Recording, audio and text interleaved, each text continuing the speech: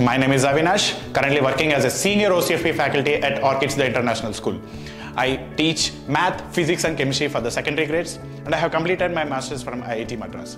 Here I am today to present you the question of the week from the chapter Light. So the question says that there is a 5 centimeter length object placed at 30 centimeters distance from a lens which is used to treat hypermetropia, and you have to find out the image size, and it's given as the radius of curvature 40 centimeters. So I have listed down what is given. So since it is treating hypermetropia, the obvious lens is convex lens. So radius of curvature 40. How do you find out the focal length? It's half of the radius of curvature. So we'll get 20 centimeters. So the convex lens, always the focal length will be on the positive side. So positive. Object will be on the negative side. So it will be minus 30 centimeters. H0 is equal to 5 centimeters. They are asking you to find out the image size. What is the formula involved in this? Magnification. Magnification is equal to Hi by H0 by, which is also equal to V by U.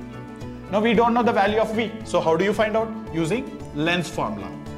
What is lens formula? 1 by V minus 1 by U is equal to 1 by F. So from this, 1 by V is equal to 1 by F plus 1 by U. Now once you substitute all the formulas, all the values, you will get 1 by 20 minus 1 by 30. So after calculations, you will get V is equal to 60 centimeters. That will be positive. Now let's substitute everything here. So magnification, which is nothing but Hi, which we need to find out. H0, 5 centimeters given, is equal to 60, which we have just found out.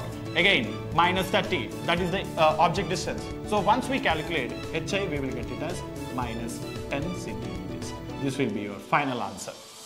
Hope you have understood the problem. Thank you for watching this video, and I hope you will subscribe to the channel. Thank you again.